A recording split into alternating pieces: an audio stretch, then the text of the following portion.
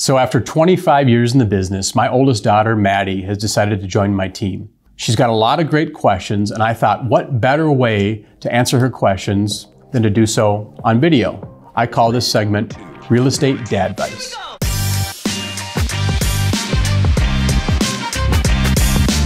What's the best non-real estate advice you can give me? The best non-real estate related advice I can give you is be prepared. This market is very, very cyclical.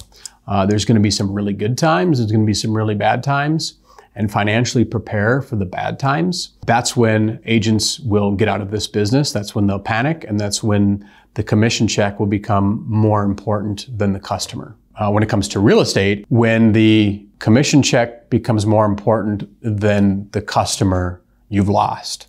The customer needs to be your number one priority in the transaction, and the commissions will come.